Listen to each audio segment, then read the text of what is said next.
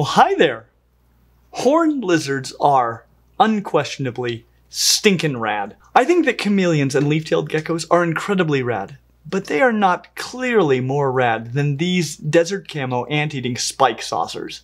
I think the only lizard that is clearly radder is their Australian cousin, the thorny devil, and only because they take this whole spike saucer concept to the next level. Honestly, they look like something that Jabba the Hutt would keep under his palace to feed Twi'leks, Gamorrean guards, and the occasional Jedi Knight. That said, our North American alternative is unbelievably cool. And if being a desert camo ant-eating spike saucer isn't cool enough, most species can also shoot stinky blood out of their eyes if they feel threatened. There's a lot to be said for being a good fighter, but never underestimate the efficacy of just doing something crazy and unexpected. The reality is that horned lizards make their living hanging out by ant nests, generally harvester ants, holding still and relying on their incredible desert camo. If that fails, they will run a few feet and then go back into desert camo mode. If that didn't work, alright, shoot a little stinky blood in your face. If you found me despite my killer camo, you probably smelled me out. How's that working with all that stinky blood on your face? That's what I thought. So the question remains, is the tiny, spiky blood Dilophosaurus of the desert a good pet lizard? And is it the best pet lizard for you? Spoiler alert, it isn't. Not unless you have a lot of money or harvester ants. But let's score it anyway, just because they're so rad. And I'll let you know about one species that might be an exception. So, those categories, as always, are handleability, care, hardiness, availability, and upfront costs.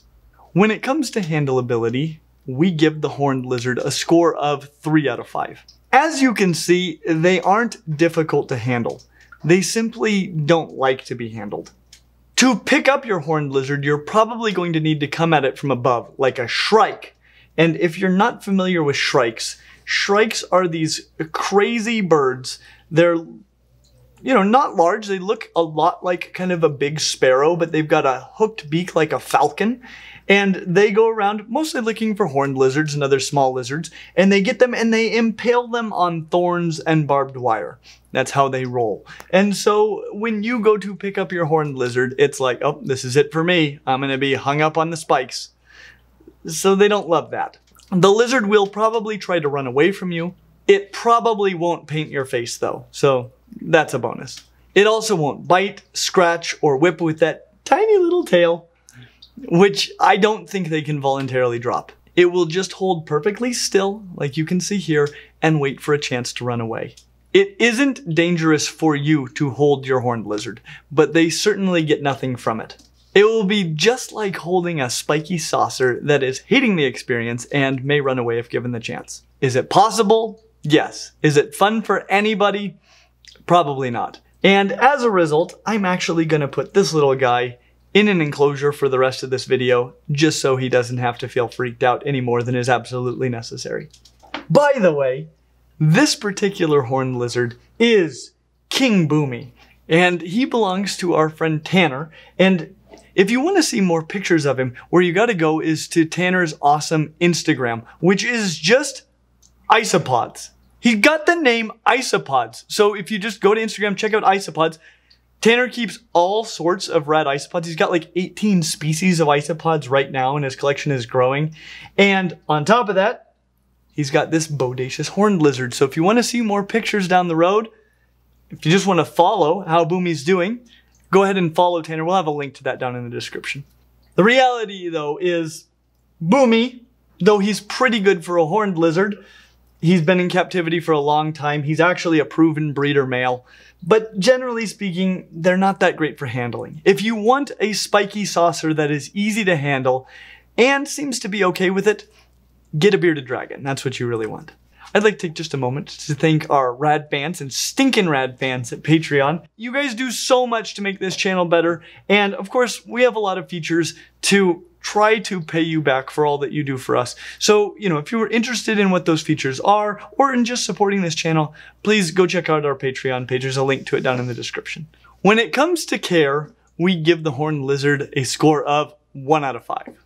The reason for this, well, it can be summed up in one word. Ants. In 3 words, lots of ants. In many words, if you don't have constant access to lots of ants, especially harvester ants, then do not get a horned lizard, even though there is one species that does well on fewer ants. And again, I'll tell you more about that in a minute.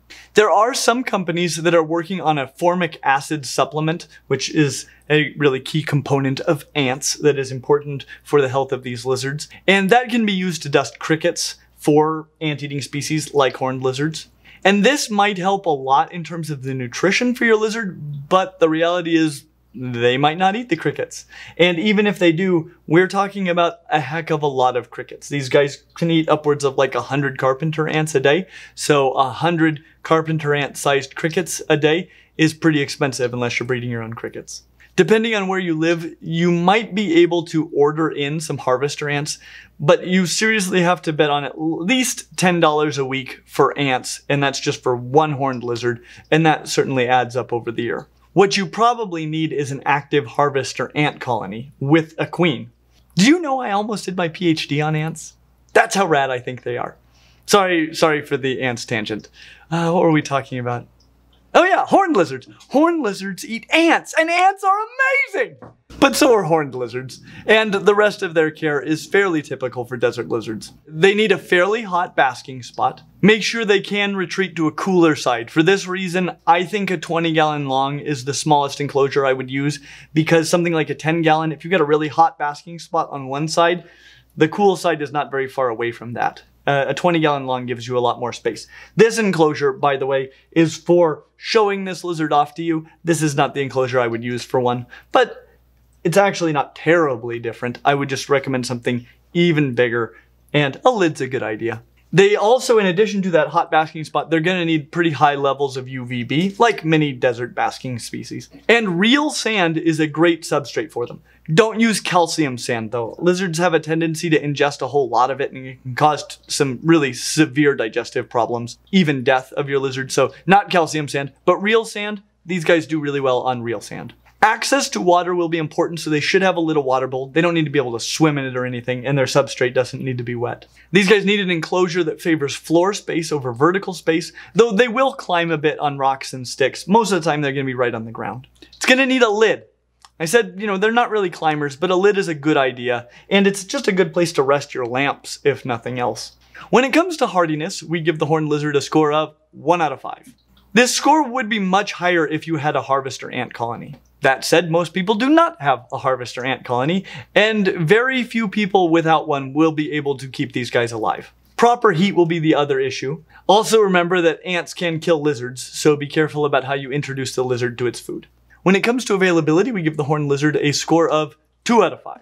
They aren't that easy to find, and in my opinion, that's totally fine. I have seen them captive bred at an expo, but this is rare. Like I said before, this particular horned lizard is a proven breeder male. So I have seen them captive bred at an expo, but that's very rare. If you see them at a pet shop that doesn't sell ants, find a new pet shop. When it comes to upfront costs, we give the horned lizard a score of 3 out of 5. You're gonna need an ant colony, so get that going now. And that will cost something. And it'll take it months to really get up and running. So you're gonna wanna do that long before you ever get your horned lizard. The rest isn't too bad. The tank that you need for these guys is very inexpensive. The lid's inexpensive. You need some sand, a water bowl, some hides, UVA and UVB lamps, so there will be some cost there.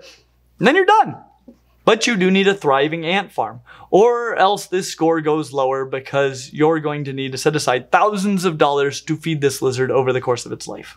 If you have a thriving harvester ant colony, then you will have no trouble finding them online. If you don't have a harvester ant colony or a ton of money to buy hundreds of harvester ants and have them shipped to you each week, then you do not want a horned lizard. And this is why we give the horned lizard an overall score of 2.0 out of 5. If what you want is an awesome, spiky desert lizard that needs a lot of heat and UVB and does well in captivity, then what you want is a bearded dragon. If you want it to be smaller and are willing to pay a bit more and look a little harder, then what you want is a Rankin's dragon. If you don't have a harvester ant colony or a ton of money to have hundreds of harvester ants shipped to you each week, then you do not want a horned lizard. But I promised you that there would be an exception, and that is true. Phrynosoma oseo, the giant Mexican horned lizard, is a species of horned lizard that eats a much more varied diet. You should still offer ants at times, or at least supplement dusted crickets, but these have promise in the future, and they are being captive bred in small numbers. For now, leave them in the hands of the breeders, but these might be a possibility in the future for those of you that simply must have a horned lizard. As always, like and subscribe, and we hope to see you real soon. Honestly, they look like something that Jabba the Hutt would keep under his palace to feed Twi'leks, Gamorrean guards, and the occasional Jedi Knight. That was some deep hours. Wow. They'll just sit at the edge of one of these rings, and they're just like, oh, hey. That's the day. Keep going, keep going. That's the whole day. That's their life. All right. Thorny devils do the same thing, by the way. They're awesome.